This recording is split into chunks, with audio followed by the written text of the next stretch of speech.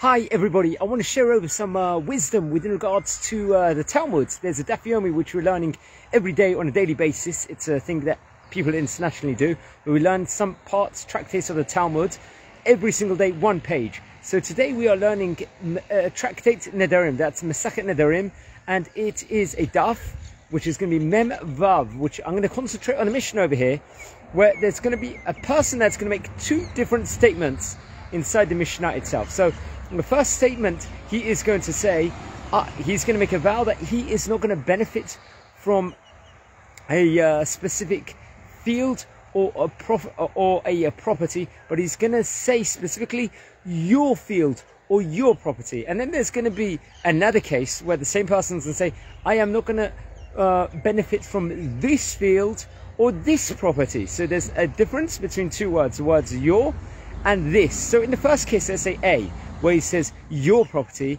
if the person he's referring to is going to sell that property or is going to pass away at some stage, after that is going to occur, then he's going to be allowed to benefit from it because it's no longer in that person's domain anymore. So that vow is sort of null and void. However, the Mishnah also gives the other case where the person himself is going to make a vow that he's not going to benefit from this property. When it's this property, it doesn't matter what's going to happen to the owner at that time. Even if the owner is going to sell it or pass away or whatever might happen, that property is forbidden upon himself, so he's not going to be able to benefit from it or in any shape or form. So there's a difference within just a single word which you say when one is making a vow within regards to a property. So I just want to share this idea on the daily page of the Gemara that is in Daf Mem Vav, page number 46 respectively in Nederim. I want to wish you all a fantastic day and enjoy. Bye.